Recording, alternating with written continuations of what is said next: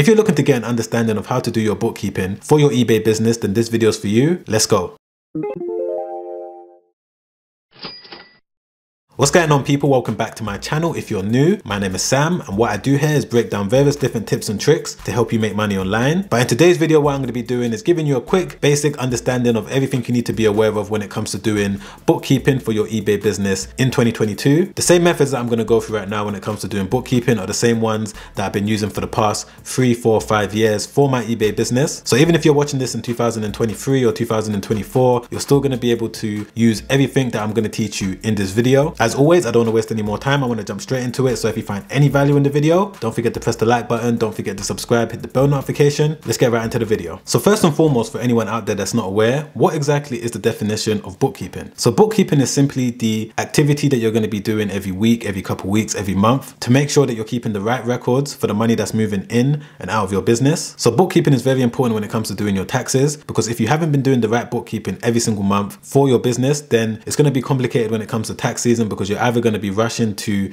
do your bookkeeping for a whole year's worth at one time, or you're going to get the numbers incorrect and you're going to be either paying more tax than what you should do, or you're going to be paying less tax than what you should do, which could also lead into some sort of problem. So it's very important that you make sure to do the right bookkeeping for your eBay business. And this video is going to be basically me breaking down how I've been doing bookkeeping for my eBay business for the past few years. So there's two different types of eBay sellers. There's one that will have a limited company, and there's one that will be a sole trader. So depending on which type you are, it's going to depend on which type of bookkeeping you need to do. So a sole trader essentially doesn't have a limited company, and they're basically selling as an individual. However, if you have a limited company, you're going to have to do a few more things when it comes to doing your bookkeeping. You're going to have to do a profit and loss statement, as well as doing a balance sheet every single month. However, when you're a sole trader, all you need to do is calculate how much profit you made. You don't necessarily have to do a balance sheet. Now, a profit and loss statement is self-explanatory. Essentially, you're just going to be calculating how much profit or loss you made with your business. And depending on what profit you made or what loss you had with your business is going to depend on what taxes you're going to have to pay. And the balance sheet essentially shows the value of your business. It's going to show exactly how much your business is worth. And this is simply calculated by the assets minus liabilities equals the equity within your business. So if you're a sole trader and you haven't necessarily registered your eBay store as a limited company, you don't have to worry about the balance sheet. All you need to do is calculate exactly how much profit you made. All right, so what we're going to be looking at now is the 3 bookkeeping steps for profit and loss. All right, so the first step is that you need to export bank statement and reports from eBay. So when I do my bookkeeping every single month for my eBay business, what I do is I export the statements from my business bank account, my business credit cards, as well as the report from eBay. And the reason why I do this is because these are all the places where money is passing in and out of. Now, of course, if money is moving in and out of a different place for you, then you also need to export that. But for me, it's mainly my bank accounts, credit cards, and my eBay statements. That's why I'm going to be able to get all of the numbers that I need. So you need to make sure that you figure out exactly where money is moving in and out of your e-commerce business. But if you are selling on eBay, then it's going to be these main places: your bank account, your eBay report, as well as any business credit cards that you're using. So when it comes to exporting the statement from your eBay account, what you need to do is log into your eBay account. You're going to see payments at the top right here. You're going to click on reports right here, and then you're going to see this page. And then what you need to do is export it on a month-to-month basis. So I've already exported it from the 1st of December 2021 to the 31st of December 2021, and you're going to be able to download it right there. Now, the reason why you want to do it on a month-to-month basis is because it makes it easier when it comes to doing your bookkeeping, because you can just remember at the end of the month. And it also makes things a little bit more easier when it comes to your financial statements, which I'm going to show you in a minute. So once you've exported or downloaded the report from your eBay account, you now need to do the same thing with your bank accounts. Make sure that you log in and export it for the same days. So if you're doing it from the 1st of December 2021, export the same statement from your bank account and make sure that it's in Excel format. And then once you've got all the statements ready for all the money that moved in and out of your business right in front of you, what you now need to do is insert the numbers into a spreadsheet. So this right here is an example of a spreadsheet that I like to use when it comes to doing my profit and loss every single month for my business. So whether you're a limited company or you're a sole trader, you can use something very similar to this. And this is going to help you on a monthly basis to see exactly where your money is coming from, where your money is going, and exactly how much profit you made. So the way that it works is very simple. All you need to do is look at your statements.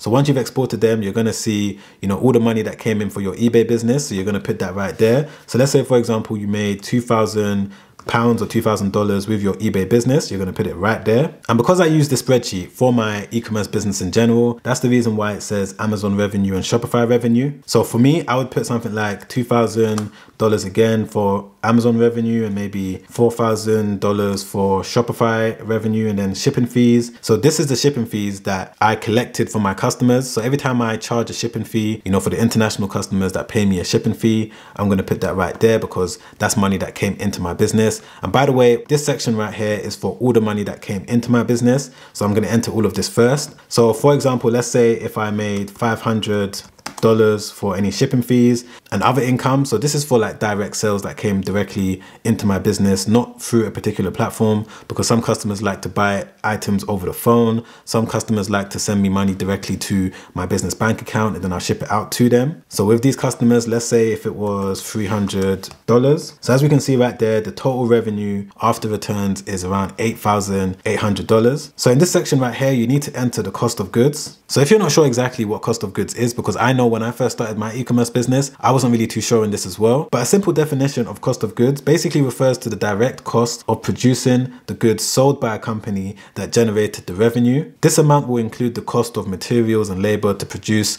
the actual product that was sold. So basically in this section right here, you need to work out exactly how much it costs you for you to make this amount of money. So if you bought a product for, let's say, $10 and you sold it for $30, you need to calculate all of that in this section right here. And by the way, guys, this video is just to give you a basic understanding of what you need to do when it comes to calculating your profit and loss. I may make another video down the line breaking down in detail how to do this, but I just want to give you an understanding, because from what I'm telling you in this video, you should be able to go away and do your profit and loss calculations yourself. So in this section right here, I'm just going to enter some random numbers. And as you guys can see right there, the spreadsheet has already calculated the gross profit amount, which is this amount right here, as well as the gross profit margin, which is 65%. This spreadsheet has already got formulas in it. So whenever I enter the details or the numbers into these sections right here, it calculates everything for me in terms of the gross profit margin. Right here, we've got the operating expenses. As you can see, eBay fees, Shopify fees, Amazon fees, packing supplies, etc. Any other costs that are associated with your business, you're going to insert it into this section right here. So I've just entered in all of these different random numbers right here. It's given me the total operating cost as well as the operating profit. So whenever I do the bookkeeping for a particular month, I always make sure that I've entered in the right details,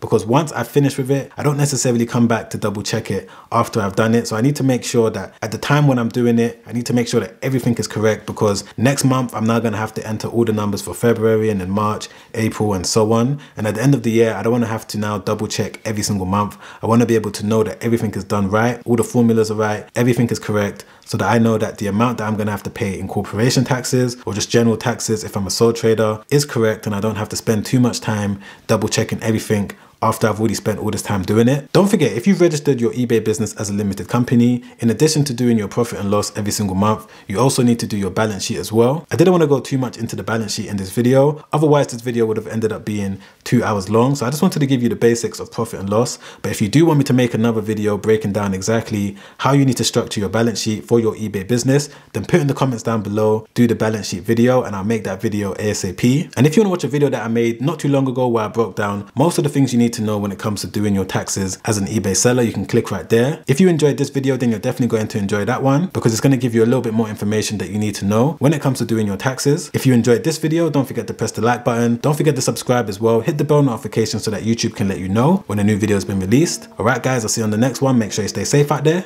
Peace.